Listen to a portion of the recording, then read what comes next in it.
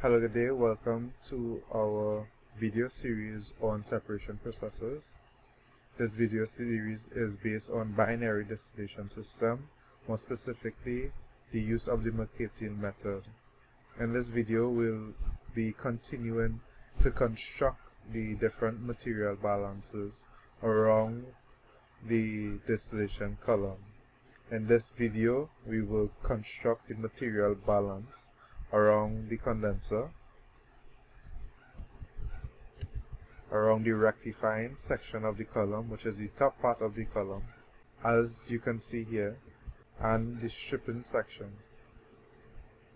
that you could also see here. So we'll be constructing different material balances for each system boundary, and this plays an integral role in developing the Mercaptan method and developing certain equations that you would then use to construct the graph within the Mercaptan method. Now, the first material balance that we'll be constructing is that around the condenser. Now, as with any material balance, the first thing we do is set our system boundary. Our system boundary would then be around this condenser, as can be shown here, that is bounded within the green outline, and then we can apply our material balance equation. Input is equal to output. This equation was developed from the standard equation: accumulation is equal to input minus output plus generation minus consumption, we then was able to broken down into this simpler form based on our system needs. If you haven't seen how this is broken down, please check the previous video for that equation. However, we'll continue. You first must identify what streams are entering the system boundary and the streams that are leaving the system boundary. It can be clearly been shown that the only stream that is entering is the vapor stream that is leaving the top of the column, and the streams that are exiting are this distillate product and the liquid that is flowing back into the column. Now, utilizing this information together with the information input is equal to output, we can now develop our material balance. Again, the first material balance we develop would be the total balance. So once we develop our total balance, as stated before, input is equal to output. The input stream is the vapor that is leaving the column, G1, which is shown here, and that is equal to the output streams, which are and the two output streams in the system boundary is D and also LO, and it's shown here, D plus LO. Now we can further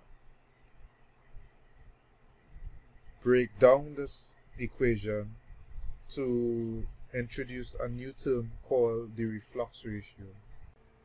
By definition, the reflux ratio is the ratio between the flow rate of the liquid that is going back to the column to that of the distillate that is being removed from the top of the column.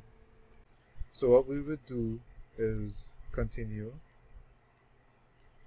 with the input side. So G1 would be equal to D plus LO. And what we would do here is multiply LO by the distillate, divide also by the distillate. This term, D divided by D, is equal to 1, which makes this mathematical manipulation possible. We can now introduce a new term, call it R, the reflux ratio, and that is equal to LO divided by D. So we can substitute R within the total balance equation, and we will get a new equation. G1 is equal to D plus R, which is LO divided by D. Let me write R in a different color. Is equal to R, right, divided, and you multiply by D, because you have the remaining D that is in the numerator of this term. So once we have this, we can further simplify to G1 is equal to D. We can factor out the distillate fluid, which is D, to get 1 plus R. And this is the total balance for the system around the condenser. This balance is important because we now have introduced the term R into the system that can be useful in many ways, as you would see in the videos that will soon come. So the next balance that we could do is the material balance for the most volatile component. This balance is done similarly, identifying the input and the output, that is entering and exiting the system boundary.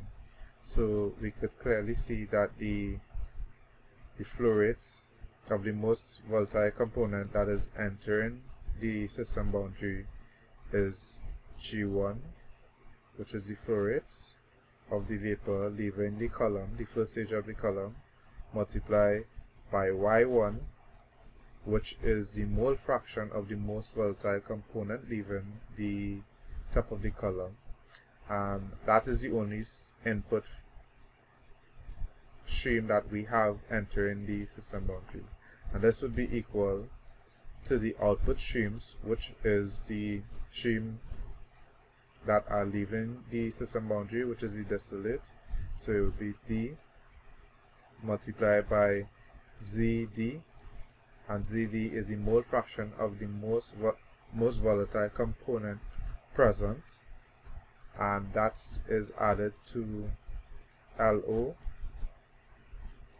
multiply by XO, and XO is the composition of the most volatile component that is going back into the column to flow downwards in the column. And this essentially is the material balance for the most volatile component.